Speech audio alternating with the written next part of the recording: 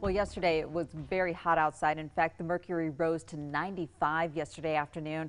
Today, though, won't be quite as warm, and we're starting out with quite a few clouds across the Miami Valley. As you can see here on our tower camera along US 75, you can see that those clouds are out there. Now, some locations are seeing some rain this morning, but that rain is expected to come to an end here within the next couple of hours.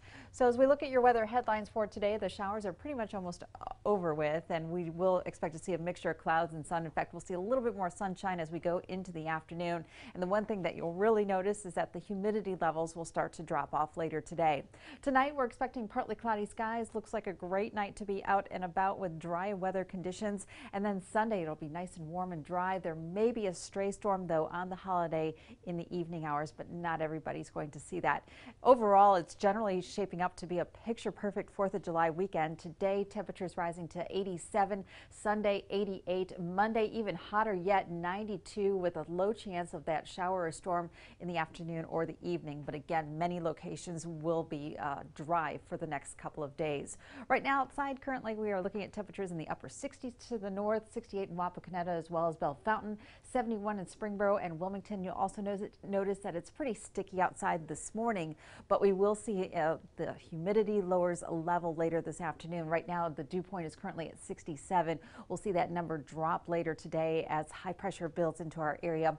Currently downtown Dayton at 71 degrees. The barometer is currently at 29.98 inches. That cool front is currently pushing through the Ohio Valley. You can still see some active weather, especially as you get down towards the Cincinnati area where they are experiencing some showers and storms. But through much of the Miami Valley, just a spotty shower here as that front continues to settle its way southward.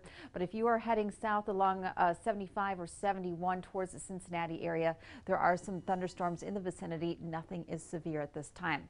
Humidity values later today will start to lower as we go into the afternoon. Sunday will be a very pleasant day, and then the humidity ramps back up on Tuesday.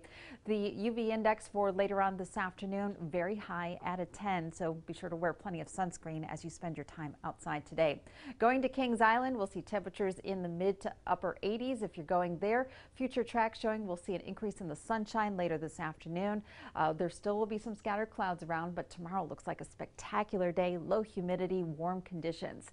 Today, though, 87 for that afternoon high, turning less humid. Tonight, though, partly cloudy down to 64. Tomorrow, a degree or two warmer with a high of 88. Lots of sunshine. It looks like a great day shaping up for us.